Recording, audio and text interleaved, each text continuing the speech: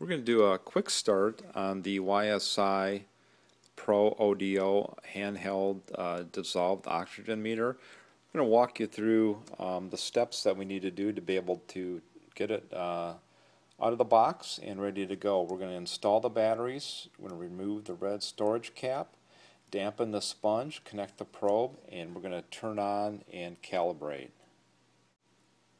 The batteries installed, we're going to put the rear cover down and tighten the 4 screws.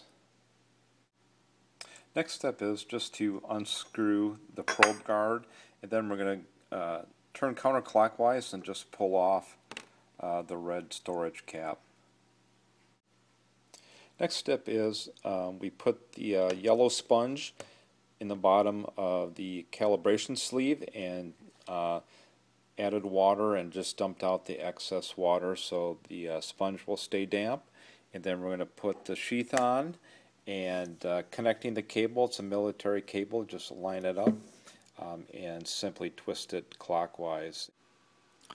Then with the instrument turned on with the green power button right here, just want to walk you through some of the menu system here. If you look at the first soft button on your left, it's system, and when we press system, some of the things that might be important to you would be setting the auto shut off. You can scroll down with your down arrow and then hit the enter button, and you can adjust that to however long you want the meter to stay on.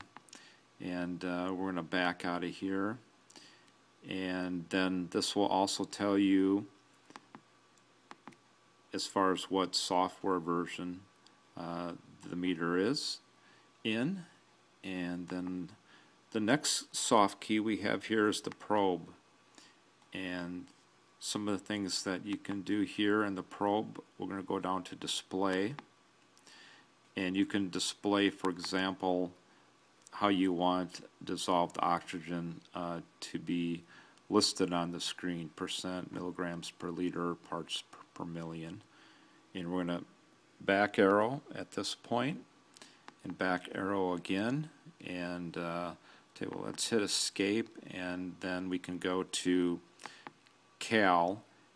And one of the things that you're going to want to do occasionally is calibrate the meter, and we're going to hit right when we're at this calibrate DO, we're going to hit enter, and then we're going to calibrate DO percent, and it's asking to accept calibration, so I'm going to hit the enter button again, and right now it's, as you can see, calibration successful. So this meter is ready to go. The other thing that I wanted to show out is the file system. You can create your own site list. For example, if you have different sites, tank 1, tank 2, or let's say you sample outside bridge 1, bridge 2, so you can create that here. One of the easier ways to do it probably would be through the data manager software, and we'll have a separate video on how to use the data manager, which is especially important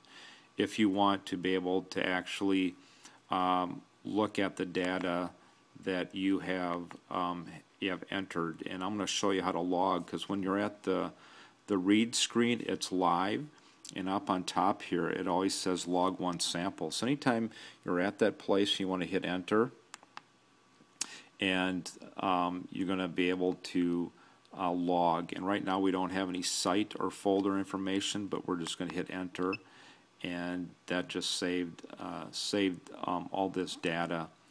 And one of the other things that I wanted to show you is in the probe mode, and we're going to hit DO, and we're going to hit the enter key, and as example here, we're going to go down to sensor cap right here and then hit the enter button, and this is where your coefficients are saved. You scroll down to sensor cap coefficients, and this is where when you need to put on a new cap, you're going to go down here to update coefficients, and these instructions will be in the manual that you get when you order a new cap. So that completes our video on how to use the Pro ODO. If you need any more information, you can just go to Certified 911 and we'll have more information for you as well.